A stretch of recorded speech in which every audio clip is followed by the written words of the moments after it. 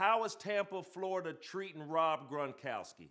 Oh man, Tampa, Florida's treating me well, Randy, man. It's a blast down here. The weather is unbelievable. You know, up north, we're used to blizzards, snowstorms. I grew up in Buffalo, New York, too, so that was always, you know, cold with a lot of snow, too. But it's weird, though, at this time because the sun goes down, you know, around 5 o'clock. And I'm used to when the sun goes down around 4 or 5 o'clock that it's cold outside. It's weird that it's still 75, 80 degrees out and the sun's going down and it's 5 o'clock. I'm like, nah, like it's supposed to be, you know, light out till about 8 p.m. when you're in nice weather. But that's the only difference I got to get adjusted to.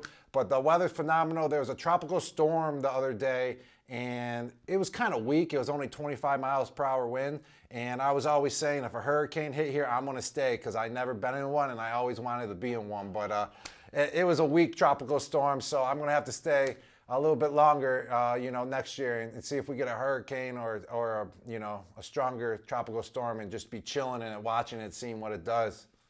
Did you actually see the Sunday night game with the Ravens and Patriots? Did you see the climate and the conditions that they were playing in? And do you miss those? Yes, I don't miss that type of climate. You know, I always say this. Everyone's like, "Oh, you know how much better is it to play in the warm weather?" You know, I don't mind when it's cold out. Like I don't mind when it's 25 degrees, 30 degrees, 35 degrees, as long as it's not windy. If it's windy, oh, it's the worst to be in that temperature then. And if it's windy and raining at like 35 degrees, 40 degrees, that's the worst. I do not miss that. But I always like playing like when it was 25, 30 degrees, 40 degrees. As long as there's no wind, then it was cool. But when it's rainy and windy, I don't miss those ones at all.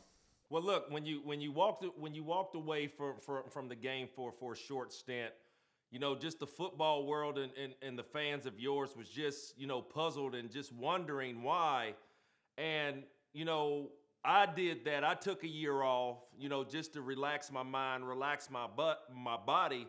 But for you to be able to come back, not just come back to the National Football League, Grunk, but you came back to play with Tom.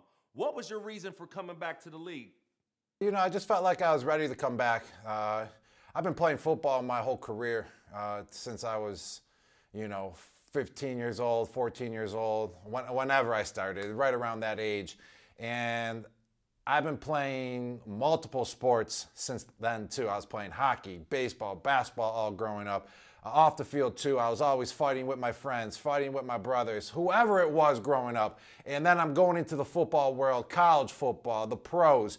I never, ever gave my body a break, like, in my life. Like, I'm talking, like, never. Like, even the off season, Moss, it was not like, oh, I'm going to chill out, relax, take care of my body. No, when I was different, like, you know, growing up, man. It was always go, go, go, no matter what, if you were playing a sport, if you weren't playing a sport.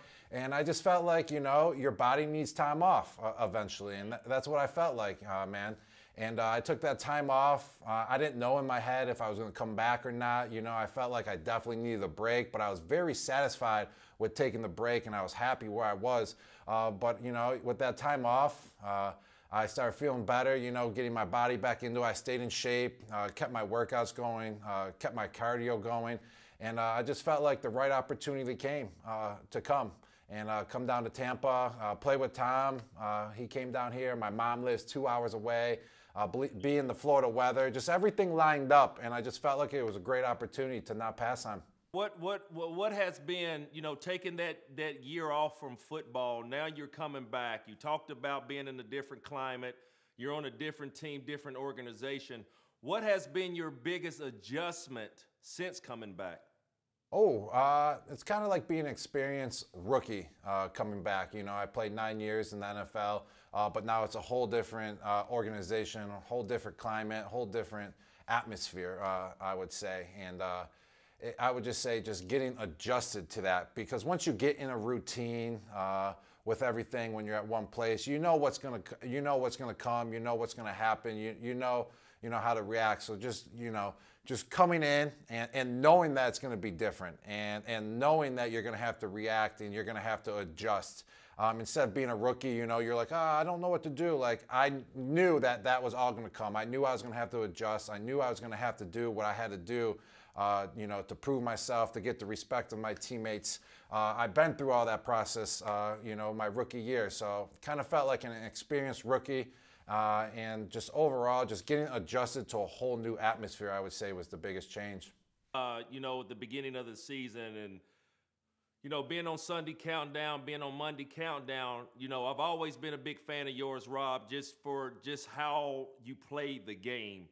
And I always said at the beginning of the season, where's Rob Gronkowski? Where's Rob Gronkowski? Sooner or later, they got to get Rob Gronkowski in the mix. Why the slow start?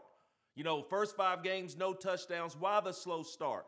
Was it just you trying to get adjusted of getting back in the game with just such a long layoff or what? I mean, there's a lot of factors that go into it, I would say. But, I would say, personally myself, I wouldn't say I was up to par to where I wanted to be.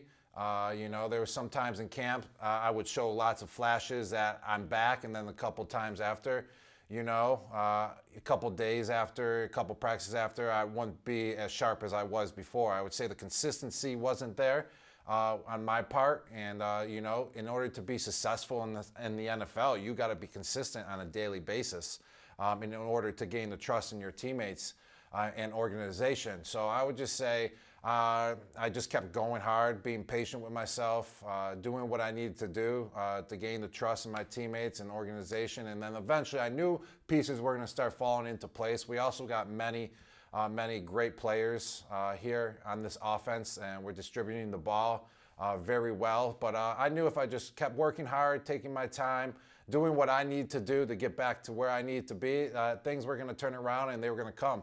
But I would say, I was still out there doing what I needed to do. I was blocking well, helping out with the O-line. We were running the ball well.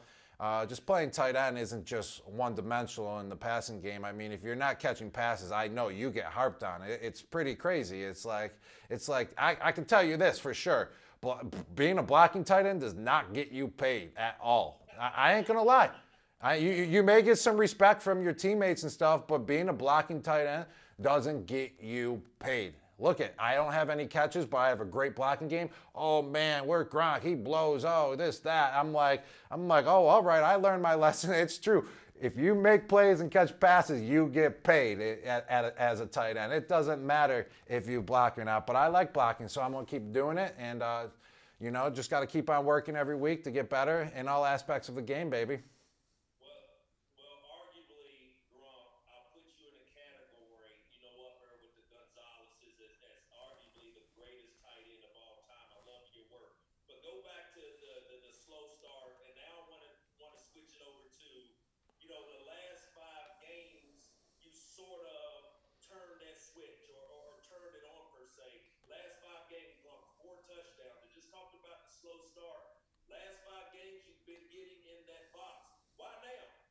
Like I said, I was just, patient with myself. I just kept working hard, going out to practice, showing that I can compete, make some plays, and it just started happening within the last 5 games. I got 4 touchdowns now in the last 5 games. I've been making some big catches, getting some first downs for the team. And I just knew if I just kept working, doing what I needed to do, it was going to start coming. And I truly believe that I got a lot more left in the tank too, big time. And just going out there and just trying to improve every week in and week out. That's all I'm trying to do. And I've shown some flashes, I would say, for sure, of my old self, like making some big plays in the passing game. And then I would say sometimes I'm not doing, not getting open when I need to get open. But I just got to keep on working on it week in and week out so I can be consistent and I can be very reliable when it really comes down to that time. Thanks for watching ESPN on YouTube. For live streaming sports and premium content, subscribe to ESPN+.